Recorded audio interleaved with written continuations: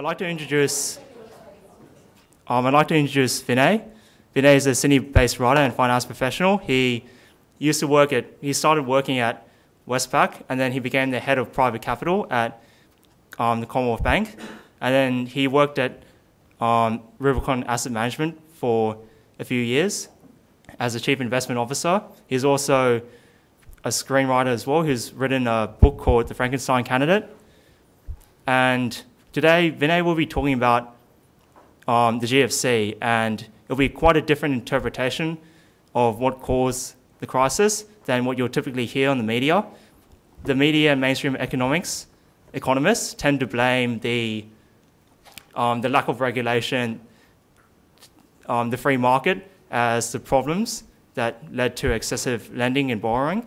But Vinay will argue the opposite, that it was a lack of a free market and too much regulation, which actually caused it rather than try to stop it. So I'd like to introduce Vinay now.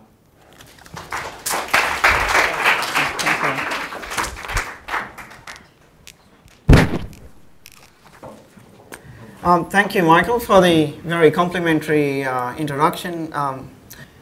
What we're going to talk about today, you may or may not have heard this interpretation. Because the popular media focuses on the interpretation that we'll just briefly go through very quickly in the beginning. And so I'm not going to push this down your throat and try to convince you that this is the only way to look at things. Okay? I'm going to say, well, this is one way to look at it.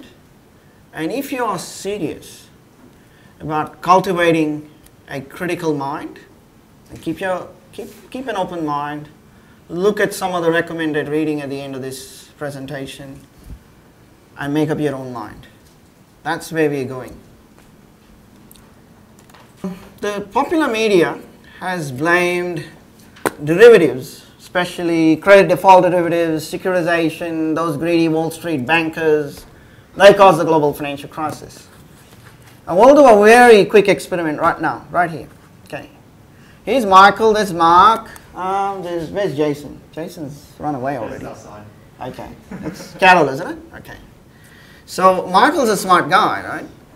What he's done, he's taken a wager, a bet with Mark for just $10, saying it'll rain tomorrow. He says it'll rain, he says it won't rain. And then he takes a bet with Carol saying it won't rain. And he's kind of perfectly hedged. It doesn't matter whether it rains or it doesn't rain. He doesn't make any money. But then he gets greedy. He says, you know, this is good. They don't know each other. And he kind of leverages it up and he says $50,000. He's got money. He's got a rich dad. Don't worry. So he says $50,000 to Mark. If it rains, Mark's got to give him 50,000 bucks. If it doesn't rain, he's got to give Mark 49,000 bucks. And Mark says, hey, wait a minute. He says, oh no, that's the probability of precipitation is blah, blah, blah. That's why they're not equal. And then he says to Carol, if it doesn't rain, he gets $49,000 from her. If it does rain, he gives her $50,000. Right? So the next day comes and goes. We have some definition of rain, minimum precipitation of 2 millimeters or whatever. And he's set to get $1,000 profit no matter what happens. Right? He's perfectly hedged. He has his arbitrage. But there's one snag there. And the snag is, if it doesn't rain, Mark has to pay him. And Mark says, ha, you know, I fooled you. I don't have 50 grand. And he's got, because he had 50 grand, he's got to pay Carol now. But in this whole process, when we exchange $10 and when we exchange even $50,000, the total amount of cash in this room didn't change. Neither did if you had a certain amount of wealth in an economy. And by wealth, I mean assets, productive assets, even including ships and planes and machines. Nothing's been bombed out of existence. So wealth hasn't changed simply because people took bets with each other. That's what they are. Derivatives are wagers on exogenous events. And yes, they can get very, very complex. You know, I put LTCM question mark there. and which is kind of, it wasn't quite counterparty credit risk in LTCM, but LTCM was long-term capital management. And in 1998, the Federal Reserve of the US decided to have a meeting with all the bankers and LTCM and try and rescue LTCM. But the Fed didn't actually contribute to the rescue. And if no wealth can be lost via derivatives, why did they do it is the question. LTCM had some what they call convergence trades. So they would buy, for those of you who are familiar with finance, they'd buy a 30-year bond, treasury bond, which had been issued 3 months prior. So it was 29 years and 9 months to go. They would short a 30-year bond, which had more liquidity, and then pick up the spread. They'd protect themselves from, like Michael had, from interest rate fluctuations, leverage it up. It was a 4.75 billion in equity. They had leverage of 125 billion on top of that. The total trades in notional amount were $1 trillion. So the Federal Reserve was scared because they were playing in government bond markets. They were scared because banks like Michael were on the counterparty side, so that if they wound up without paying, it would be the banks that would lose money. So the regulators are scared if banks lose money to hedge funds. But if hedge funds lose money, they're not scared. There's no diminution of wealth in the economy, but that's why they're scared. So let's just keep that in mind when we go toward the end.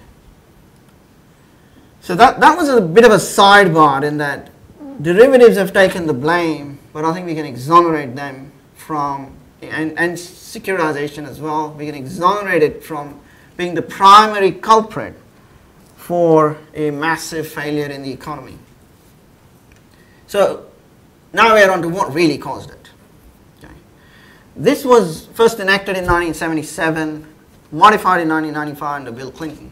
Community Reinvestment Act.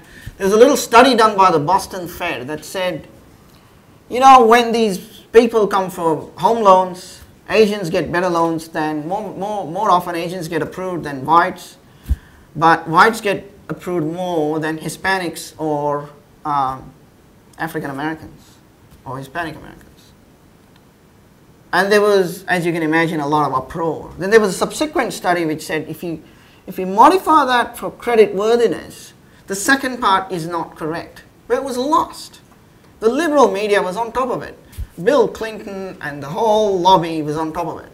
And they strengthened the Community Reinvestment Act. They reinvigorated the other credit acts. Boston Fed pulled out wrote a manual for the banks and exposed the banks to some very crushing discrimination lawsuits unless they were giving home loans to the people who were missing out, the minorities, never mind their creditworthiness. So that was a big stick for the banks. What happened then was we also needed a carrot. The regulators were at the door, give more home loans to certain people. By the way, the fact that one minority, being the sort of Asian minority, was getting more home loans than whites because they were more creditworthy, they were more regular in their payments, was lost obviously on the liberal media. So you might have heard these names, Fannie Mae and Freddie Mac. Fannie it's called an association, but both Fannie and Freddie are corporatized entities. They're corporations that were owned by the government to start with, and then they were later privatized, and now they sit under what they call conservatorship, which is nationalization. They're owned by the government again.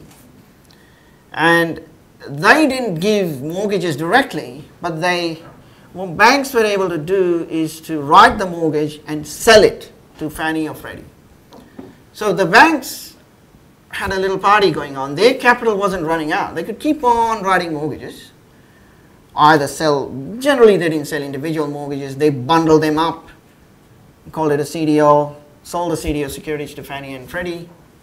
And Fannie and Freddie too, the investment banks were helping them securitize their mortgages as well. And so they weren't running out of capital. They had a $2.25 billion line of credit from Treasury. They were listed on the stock exchange. So seemingly there was just infinite capital to go around. And the New York Times was writing an article exhorting people, go and buy a home. It's the American dream. There's a case study of a guy who was a student making $17,000 a year, mid-20s, was married. There's no right, he shouldn't have got a loan in the kind of suburb he did. And when the collapse came, after the collapse, they said from 1995 to 2008 of the new mortgages, Fannie and Freddie had a hand in 75% of them. Half of the mortgages, they had a, when I say they had a hand in, they weren't still in their balance sheet because some of them was kind of, they had gone through Fannie and Freddie and then been sold to some Norwegian fund up, you know, like or an Australian superannuation fund or something like that. But Fannie and Freddie had facilitated that many mortgages. They also said Fannie was, excuse the French, sucking up to Bill Clinton. Well, turns out that Fannie Mae made a lot of campaign contributions to Bill Clinton as well. So now the banks were really in a good position, right? They're making fees from originating mortgages, and if they didn't originate, they had a stick over them. Meanwhile, they could sell the mortgages, make a lot of money, and making a lot of fees. Fannie and Freddie are making a lot of money as well. The only thing that was needed to ignite this party was the central bank, and they got into the act. You sort of often hear that the central bank lowered interest rates. That's the sort of popular thing that the media reports. And what actually happens is that it's not that straightforward that someone writes on the blackboard, well, we'll make this 3.25%, 3%. I mean, there is a refinancing rate with the banks that they can just change pretty much like that. But the other thing they do is they go into the market and with their authorized dealers, they put a lot of demand for treasuries with money they don't really have. They just create the money out of thin air, write it as an accounting entry and say basically to their authorized dealers, which will be big banks, over here the CBAs, the Westpacs, over there the JP Morgans, the Goldman Sachs, they're all authorized money market dealers and treasury dealers. And there's a little bit of an auction, a little bit of a competition in terms of getting it at the best possible yield. But once the bank knows that the Fed is going to buy the treasuries off them at a certain price, then they go out in the market and buy them. So in effect, there is a greater demand. Greater demand means bigger price. And in a bond instrument, as you know, bigger price means a lesser yield to maturity. Does that make sense? Yeah.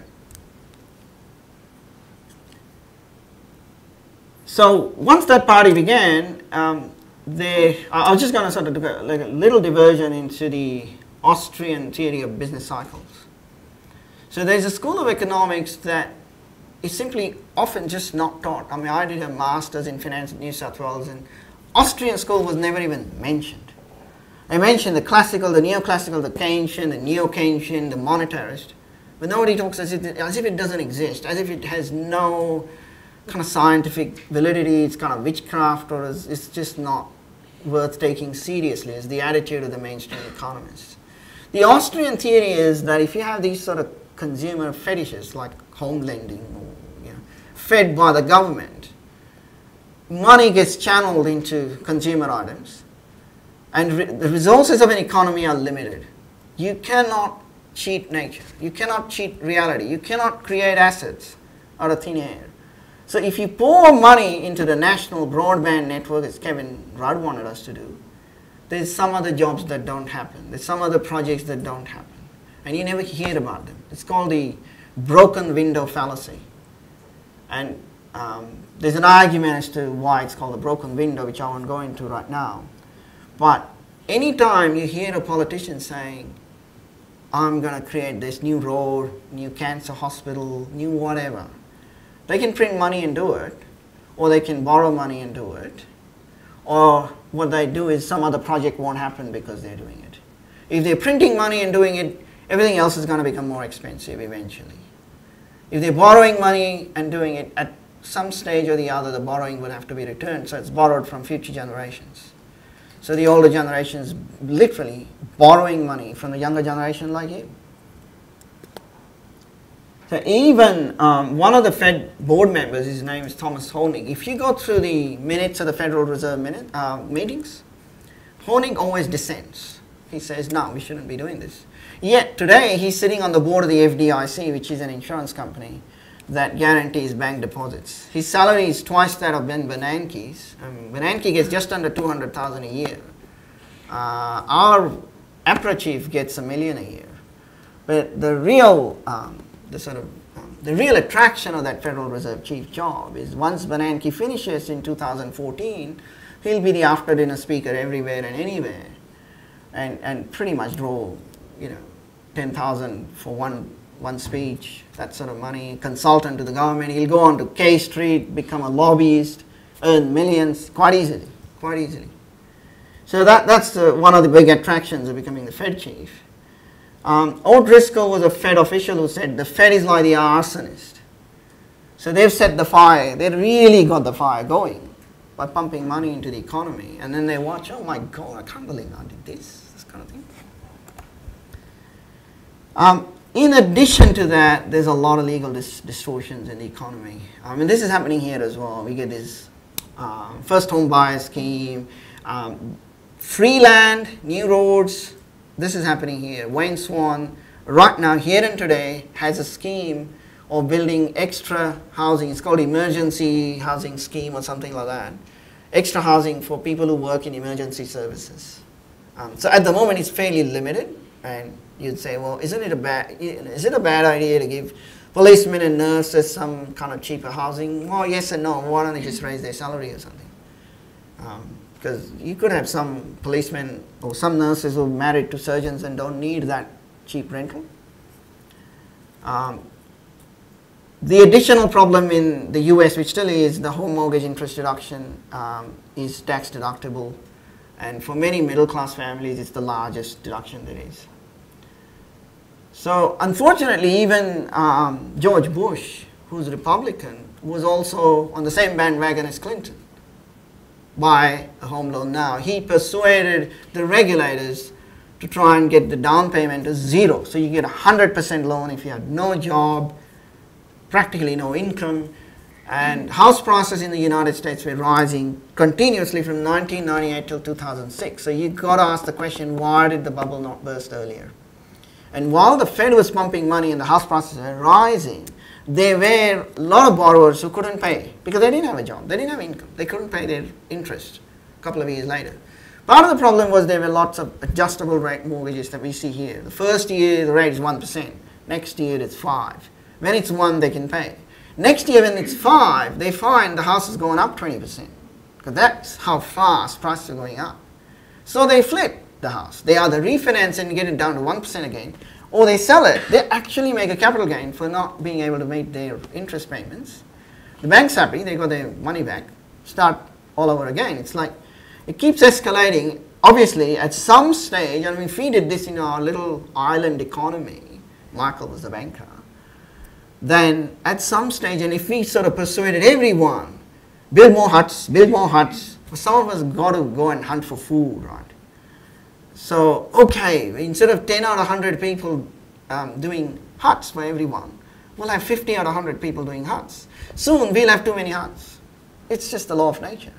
And we'll have insufficient medical care, we'll probably have insufficient food, we'll have insufficient everything else. So that's exactly what happened. There were just too many houses. And the house prices have to collapse. But that in itself doesn't explain why there was a credit crisis. And the credit crisis is explained as follows. Even though the banks were selling the mortgages off, typically when you do a mortgage, you couldn't just sell it off. They were sold in what we call CDOs, credit default obligations. So you had to keep writing new mortgages for about 6 months, build it up till it was $300-400 million. 500 was the ideal number. By the time you had 100, you were going to the rating agencies and trying to structure it. And then when the package was finally ready, you would contact some investment banks, you would go to Fannie and Freddie, eventually sell it off. So anytime the party stops, anytime the music stops, you have something left over in your balance sheet. All those things that were, the sausage was being prepared before it was sold. So they did kind of get caught with their pants down. They had some left over there. Fannie and Freddie had a lot left over there. Some of the CDOs were sold with the what we call the bottom tranche of the CDO, was unrated, could not be sold, so they took the worst kind of risk that that can be taken. And at the same time, these banks are extremely poorly capitalized. I mean, you would, if you were an analyst for BHP and you said it's okay for BHP to have 2% equity capital and 98% debt, you'd be laughed off the roof. And you'd think, oh well, Basel III has increased the equity requirement for banks from pure equity capital to 4.5%. I mean, if you said that for Woolworths, IBM, or anything other than a bank, you'd be laughed off. It just doesn't work. You know, most companies would operate between 40 to 60% leverage. Only banks operate with 90 to 95% leverage. The slither of equity supporting everything is very, very thin. And again, there is a reason for that being the central bank wants them to be that way so they can kind of use their what we call money multiplier. I'll come to that later on, but the problem of having such little equity buffer is that when there are problems like they were, most of them were insolvent very quickly. And the danger was that nobody knew who was insolvent. So Citibank wouldn't trade with JP Morgan, JP Morgan wouldn't trade with Merrill Lynch, and so on. And that's why the interbank market froze, because there's an enormous amount of activity every day on the interbank market. A lot is dealt with on the overnight settlements, in swaps, in derivatives, in government securities, buying and selling going on all the time. And it is on credit, sometimes on 90 days credit, 2 days credit. Now, if you don't know Mark's going to default, you don't want to take a 50 grand bet with him. So when that problem arose in October 2008, the candidates at the time, John McCain, Barack Obama, were summoned to the White House by George W. Bush. He said, I don't know what to do. What do you guys want to do? You agree something. McCain just sat on the fence the whole time. Obama said, I'll support this. This has got to be done. Because he didn't want to, he thought that stimulus would rescue the economy. He didn't want to inherit a bad economy.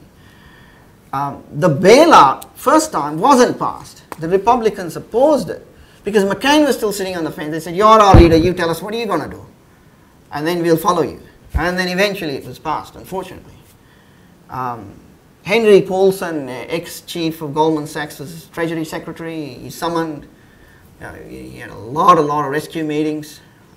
There's a story which is not on the slide about one of those rescue meetings. Lehman Brothers, their chairman Richard Fuld, he got something like $300 million payouts or even more. He was in Asia and he was summoned to a meeting in Washington, D.C.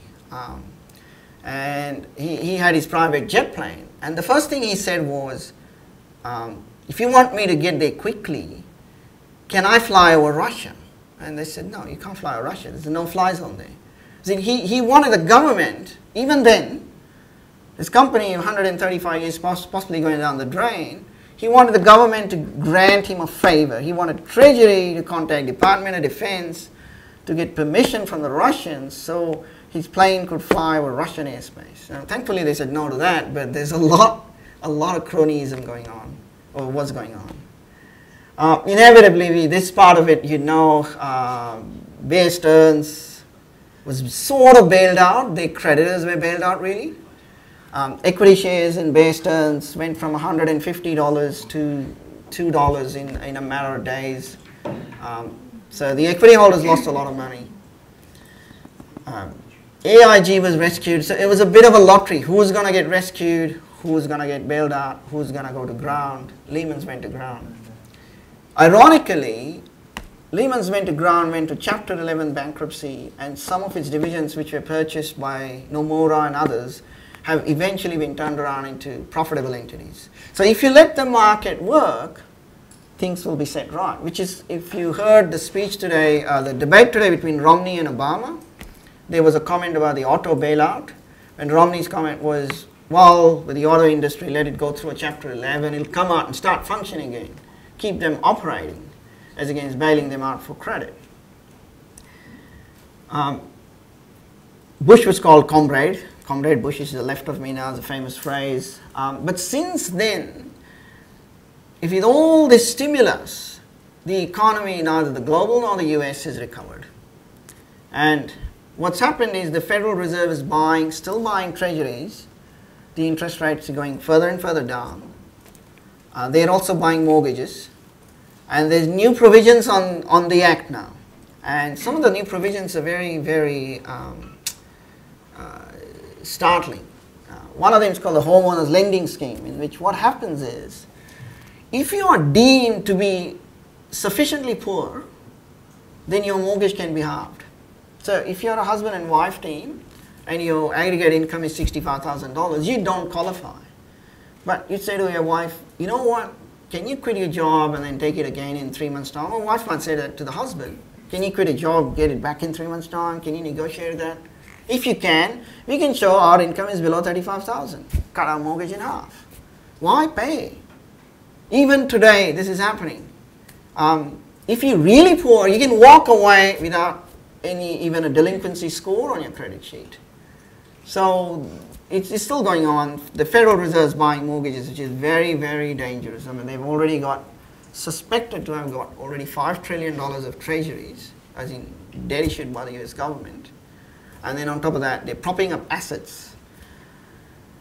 The FDIC is a separate body in the US, the Federal Deposit Insurance Commission. They're dealing at the moment with 4 to 5 bank failures every month.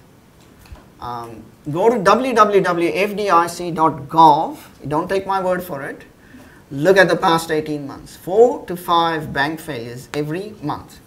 August was a good month, September was a good month, July was 8 failures. They don't call them failures, just read between the lines. They say, oh, this bank's deposits were taken over by some other bank. So they got pushed into that. 92 failures. I mean, it is under the heading failures, and they're not being too coy about it. 92 failures in 2011. That's about 7 or 8 a month.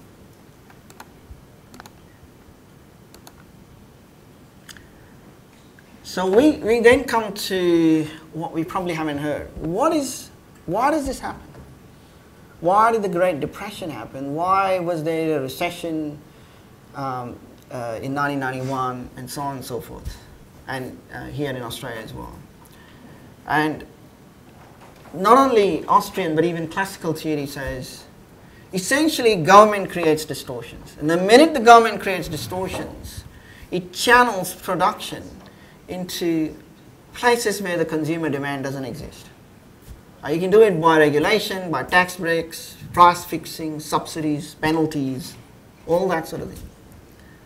At the same time, you have this bank, which is like Reserve Bank of Australia, APRA, Bank of England, Federal Reserve, whatever they're called.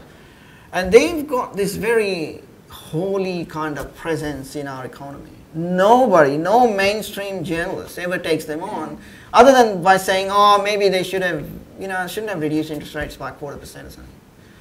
But in effect, they're nothing but counterfeiters. I mean, if every one of us had a printing press, we'd just print money, and we think we'd all be rich, but in effect, everyone will be poor. Because you cannot create more goods and services by printing money. So if everybody got $1 million stash in front of their house tomorrow, because Ben Bernanke went around in a helicopter and dropped $1 million like that, or everybody gets $1 million, all the prices would go up and none of us would be better off. So there is all this manipulation of money supply, the bastardization of interest rates, and it's not called that. It's just called something else. It's euphemistically called monetary policy or fiscal policy. It isn't policy. So the question then we have to ask is why? Why do they do this? What's in it for them? And we'll get that into the next slide as to what's in it for them. But just before we jump onto that, the talk going around right now is there should be more regulation. And everything that happened with the banks were so unregulated and the Wall Street greed and so on and so forth.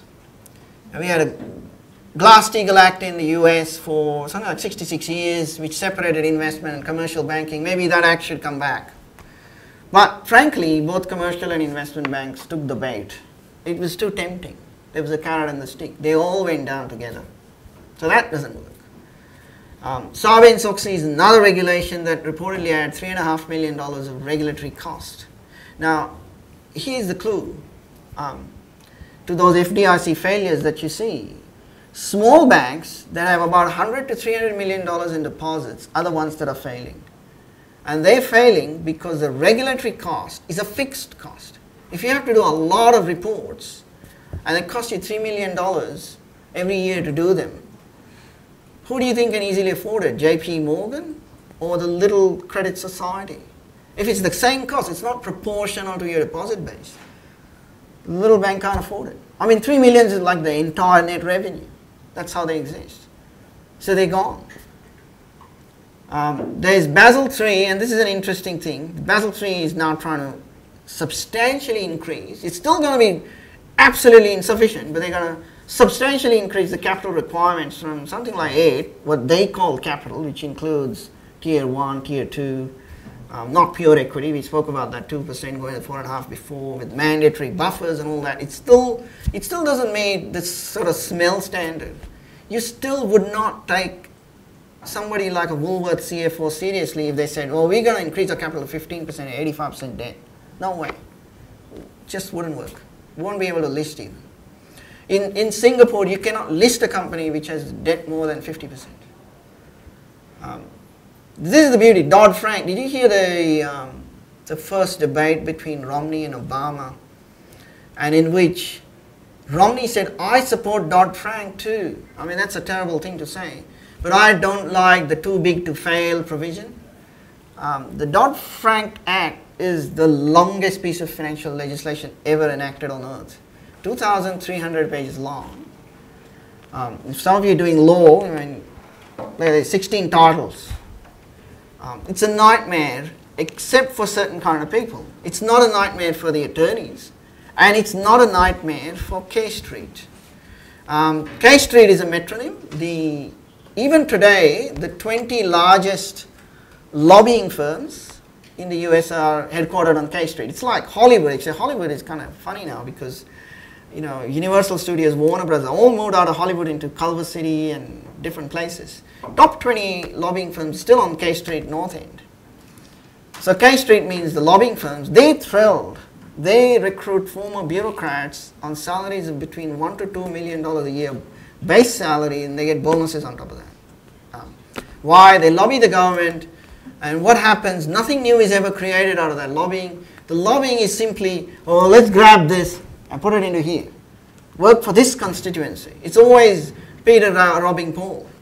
I mean, imagine, for instance, the government said something like that explicitly.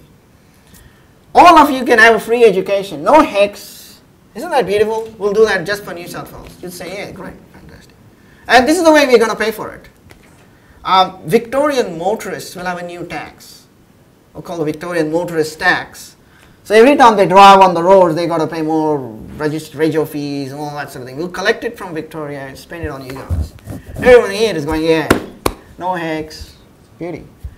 Obviously, it won't go down so well in Victoria. So if it is very explicit where the cost is, and all that a lobbying firm ever does is takes it from somewhere, puts it into something else. But where you take it from, those people are not told about it. So they're laughing now. There's another rule called the Walker rule. That won't work either, prohibiting the banks from owning a hedge fund, investing in a hedge fund. Frankly, the hedge funds some of them made quite a lot of money on this credit crisis because they called it right, Paulson and Company. So if some of the banks had ownership or investment in the hedge fund, they probably would have done much better than what they actually did. So that's one alternative. Or you dismantle this whole structure of fiat money, central banking. So no Reserve Bank of Australia, no APRA, no Federal Reserve, free banking. It's a concept you'll have to read up on. And you remove the government from the economy. And there's a question we asked, which I'm going to come to in the last slide, it's just the second last, as to why people do it. And we've got to really understand why. Part of the reason is that some politicians actually are completely misguided in that they really want to serve the public interest, and they really think that this sort of thing works, this pumping the economy with false money and all that sort of thing. And that theory is credited to a gentleman by the name of John Maynard Keynes, I'll give you the Austrian version of Keynes. The Austrian version of Keynes is, in this book, Keynes is demolished and his quack system refuted. The book is Where Keynes Went Wrong, and it lists 12 generic errors that Keynes periodically has in his book. Generic errors like device 1, obscurity. Device 2, misuse of technical language. Device 3, shifting definition. So it's not 12 errors, 12 genes of errors. And yet that is gospel in not only your economics course here, but pretty much all over the world. And so you get all these trained economists who then advise the government. Some point in time, some of them discover that they've been doing the wrong thing all the time, and they have I don't know, they commit suicide or something, or they go take another job. They just carry on, have a nervous breakdown when they're 64, or I don't know. So this is the big fallacy. The economic range should be in the hands of experts. That was Keynes' real motivation. He was a very cultured guy, he was very clever, he was a mathematician, but in terms of economics, he let his emotions rule the roost. He wanted a certain outcome. He wanted to be surrounded, and his biographer notes that too, he wanted to be surrounded by admiring people, where he could be the chief. Like if you take a philosophy course, one of the reasons Plato was killed is Plato said to the king, philosophers should be kings. So again, he had to take hemlock, because that's not what the king wanted. But that's what Keynes wanted. He wants to be in the center of things. And that's his motivation. As to gold being a barbarous relic, in 1913, the Federal Reserve was established. APRA became effective as RBA pretty close to just after that. Although the act wasn't passed until much later, because Treasury took over the financing. Since that time until now, the US dollar has lost over 95% of its purchasing power. So if you're still in that kind of era, you'd probably buy a hamburger for a few cents. The Aussie dollars have done exactly the same, over 95% loss. Gold has appreciated. So I'll show gold is a barbarous relic, or is it Keynesianism was a barbarous relic? Keynes, I mean, I don't want to speak ill of a dead man, he died in 1946, but I think it's Keynesianism which is more the barbarous relic. That was one of his famous things, the paradox of thrift, which means that if you save, then, and if everybody saves when things are bad, the economy goes down. It just doesn't work. There is no paradox, and we'll just disprove Keynesianism right now, right here, very quickly. Okay? This is the example I'm using, macro magic. The US has, give or take, $3 trillion today in its budget as expenses, $2 trillion in income. $1 trillion deficit during the Obama years. Right? Over 20 million people unemployed. What do? Keynes said, if you have nothing to do, let them dig holes. This is a true quote from Keynes. Let them dig holes and fill them up again. We'll just make work. All right, well, let's just make work. Pay them $25 an hour, 40 hours a week. That's what, 1,000 a week? 52,000 a year, 52 times 20 million. So 1,000 times million is a billion, 50 times 20 gives me another 1,000, that's $1 trillion. The US economy is 14 trillion in GDP, so wow, we got a 7% growth, man, rivaling China. Unemployment down to 0. Why don't they do that?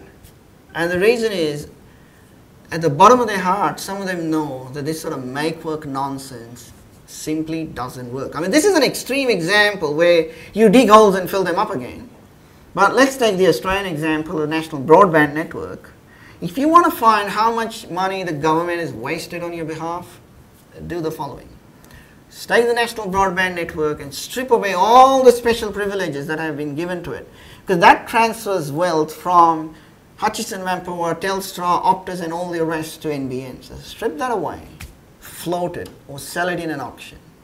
It will definitely sell for a fraction of how much of the money they've already spent. It won't sell for 0 because there is broadband cable in the ground. there is the optic fiber, there is design, there is some value, it's just not equal to what was spent. And the reason is simple, because Kevin Rudd doesn't know, and he could not have possibly known what is the best for Australians. Let the market work it out. And if the market gets it wrong, so be it. They're the ones who lose money. It's not taxpayers' money. So long as it's taxpayers' money, these guys just keep doing that. One more example at an individual level. Let's say you have a certain amount of wealth, and you put 1/3 of your wealth into the shares of a company that just goes bust overnight, like ABC Learning or something. What is your wealth then worth? You've lost basically 1/3 of the wealth of your wealth. There's no other way to look at it.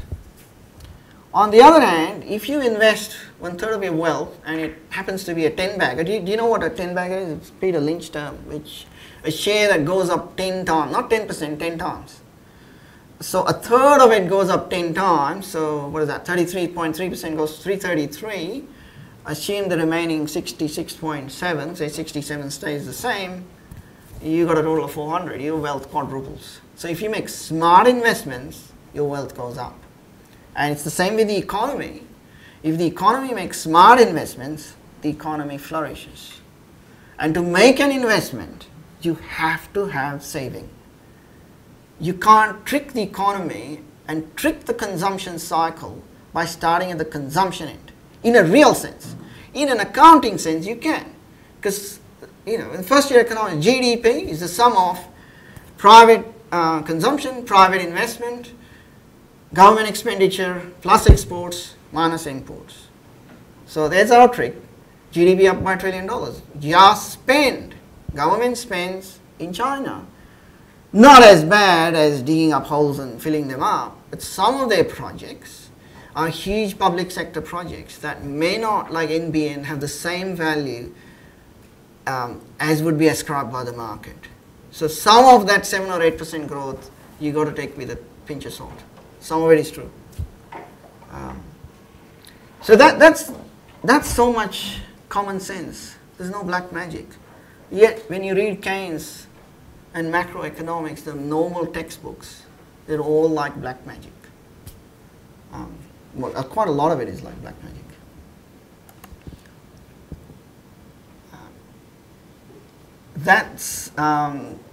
I was going to jump to the conclusion after the reading, and the reason is I wanted to alert you to a couple of things. One is Mises.org. It's a tremendous site for anyone trying to understand this. A lot of economics is just simple common sense. Nothing more than an average intelligence required. You're all university students, some of you honor students. You would get through that quite easily. Some of the books are complex and technical. Some of the essays are very, very simple. In the last slide, I do give you my email address, and I think you have probably Michael, so you can take a snap of that, but you can also get a copy of the presentation, whoever wants it. So I've actually lined them up in ease. The Mises seminar is something that the Liberty Australia Institute organizes here. It's on the 1st and 2nd of December. I don't think that is free, but there may be a student discount. Check with Michael and Mark if there is. Peter Schiff's book is very, very simple. I mean, he starts out with like an island economy, 2 people, and they will both catch 1 fish a day. So the economy is never going because they need 1 fish a day to survive. Until one guy starts working harder and harder, catches 2 fish a day, and then spends his spare time building a net, capital, saving capital. Once he gets a net, bang, he's catching 20 fish a day. Wow, the economy booms. Now everyone's got spare time. Now you can do something else. You can build huts, you can do some machines.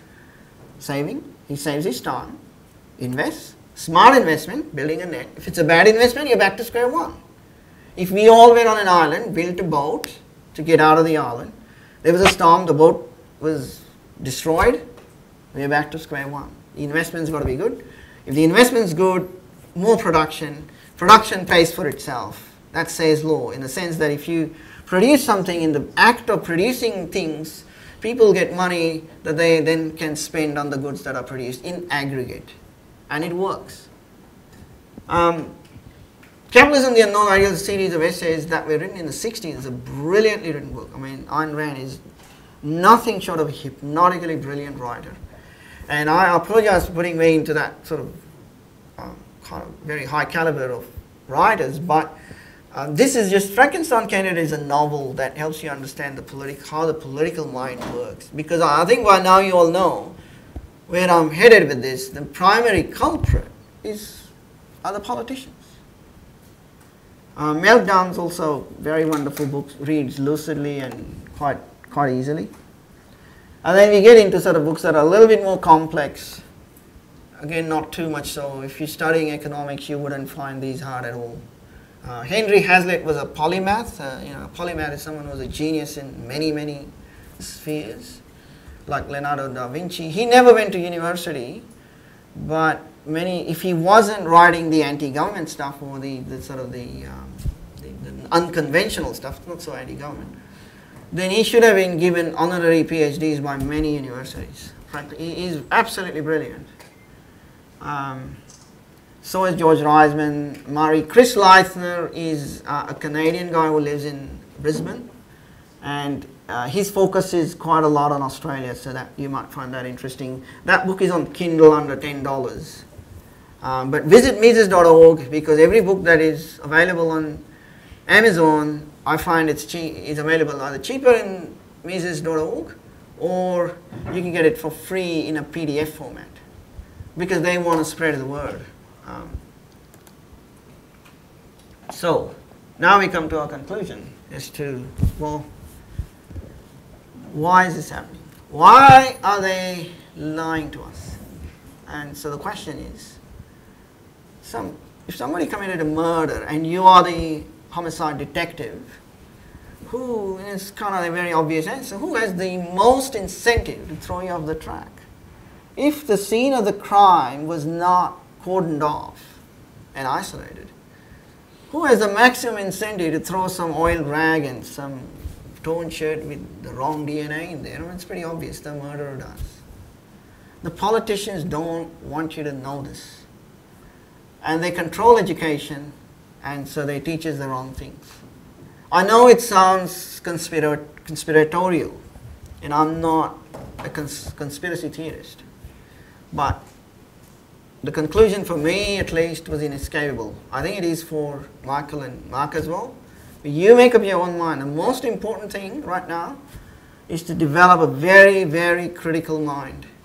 Don't accept what the mainstream media tells you. Don't even take, Mises' word for it, and definitely don't take my word for it and Mark's word for it. Develop a critical thinking faculty, make it more critical, read, make up your own mind. So if you're looking at a murder, who murdered the economy, what was the motive? Why would the politicians do that? Because the problem has become too difficult to manage. You cannot set the economy right without going through a depression now. It wouldn't last that long. I mean, one of the comments Mises made of Keynes was that everything that Keynes said was wrong. Everything, except for one statement. And the statement that is attributed to Keynes is, in the long run, we are all dead. A kind of true statement. I actually think even that statement is wrong, because the context in which Keynes said it was as follows. The context was, there is a depression now. If we wait for the market to correct, in the long run we'd be all dead. That is wrong. And the reason? The market self-corrects between 1 to 3 years. In 1921, there was a depression that lasted for only a year because the government let the market self-correct. In 1929, Hoover followed the stimulus and Roosevelt made it worse, and the result was we had an extended depression for about 8 years. So 1 to 3 years, if that's all it takes for the market to self-correct, that is not that long a run. I'd expect everybody in this room to be alive in 3 years. In the long run, if that's the long run, the 3 years out of the 1 to 3, I hope we're not all dead. I hope none of us are dead in 3 years. So why again do the politicians do it? One, as far as the US and Australia are concerned, they can keep on issuing debt, keep on postponing the problem, keep on kicking the can down the road. Because whoever picks up the can is going to lose the election. That's their belief. Some of them honestly believe, mistakenly, that stimulus programs work. And that's our conclusion. It's certainly, we're not saying we can absolve K Street, the lobbyists, and Wall Street of any blame. Central bankers definitely, number 2 in the culprit list, because they ought to know better. Keynesians, yes, of course. But they're kind of secondary to the fact that if the politicians understood and were committed to a free economy, they can dismantle the Federal Reserve, they can dismantle APRA, they can dismantle central banking. They can dismantle lobbying. By making it a free market, lobbying business would go out of business. Because then there would be, the government would have no power to grant favors. If the government has no power to grant favors, why would you employ an ex-politician for $1 million a year to get access to some politician where you can ask for favors? They would have no legal power in a free economy to grant favors. That's pretty much all I had. I think we can exonerate securitization, just bundling things into securities, risk-taking, private equity, hedge funds, all the usual things that are blamed from murdering the economy. Unfortunately, I think the way things are looking, they're looking pretty bad actually, in terms of where the world economy is headed. I hope, the right thing happens by the time we graduate, but it may not happen. But in any event, thank you for listening and paying attention. And I'd like to thank Michael Kong for organising this, as well as Liberty Australia and the unit, and also the Sydney University for providing a forum in which we criticise what they teach you, which is great. Freedom of expression. Freedom of expression is still alive. They're not called First Amendment here, but thankfully that's still going. Thanks a lot.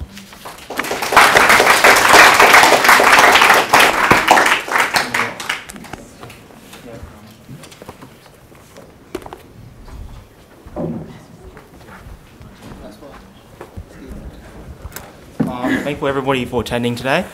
We're going to have a short Q&A session right now, so if anybody has any questions, just feel free to ask. Oh, sorry about that. I forgot about that question. It's going to escape.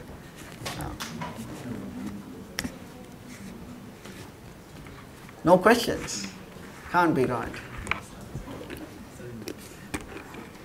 Was this, let me ask a question. Since nobody has a question, I'll ask a question. Hands up for whom this was something somewhat new that you hadn't heard, at least part of it you hadn't heard before. So I know Mark's heard it, or maybe not, maybe there was something you heard. For whom was it something new that you hadn't heard before? Okay, 1, 2, 3, 4. Okay, more than half, so sort of hesitant hands. So the rest of you knew this all, you'd heard this before. And you haven't bothered to check it out whether it's true or not, or you already agree. Anyway, go to Mises.org and look at some of these books. Make up your own mind. Okay. Any other question? Yeah? Do you believe in market failure?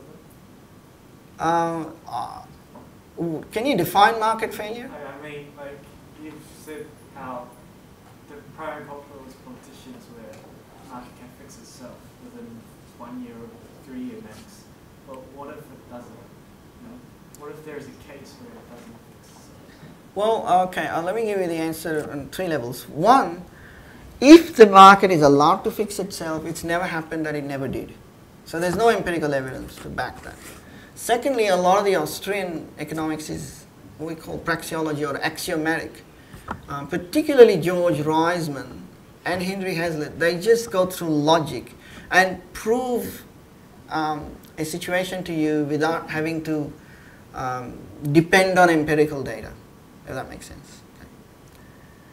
And the third aspect is governments interfere in markets so much and so often, and we haven't had an economy without central banking, that it's very difficult to say the market, we know it wouldn't have failed if it was allowed to function. But because of the interference, it increases the problem. There's a particular term that the Austrians use, it's called cluster of errors.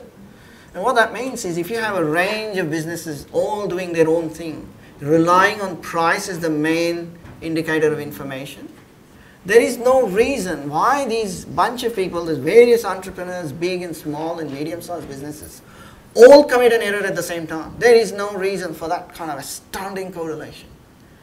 Because they're not even communicating with each other. They're doing their own thing. You're doing plywood boards and someone else building aeroplanes, someone else doing traffic signals, accounting software. You're not even talking to each other. Why is there a cluster of errors? Why does everybody go down? Like any individual business can make a mistake. No doubt about that. But that's not a market, that's not a systemic market failure. Yeah? I was looking into an article about HFC recently, and I wonder... So HFC? High frequency... Trading? Yeah. Okay. So I was wondering if this has better of the GFC or has worse now? No, I mean, as far as I know, high frequency trading did get the blame for the stock market crash. And again, I don't think that was a fair blame. Again, it was a bubble created by loose money that eventually burst. But as far as this credit crisis, it wasn't, the stock market followed the credit crisis. The credit crisis happened first, Lehman went down, interbank market froze, stock market fell. Even the conventional media hasn't blamed high frequency trading. It's not so much high frequency as some of the trading element has inbuilt put options. If you have a put, the way to cover a put is to sell the stock if it's a naked put. And if you put in rules like below a certain level I'll sell, that sort of thing, instead of buy, it's not logical. The correct investment pattern should be I'd buy at a low. But if you had rules that cascade on itself, sometimes you can end up with a particular stock or stocks cascading down. But at that time, the smart guys, private equity and hedge funds, would be picking it up if the fundamentals don't justify it. So high frequency trading, if it causes a problem, it becomes an opportunity for somebody else. It cannot be a problem. Any other questions? No? That's good. Thank you. Vinay will come and just give us Thanks a lot. Yeah. Thanks for everyone for attending.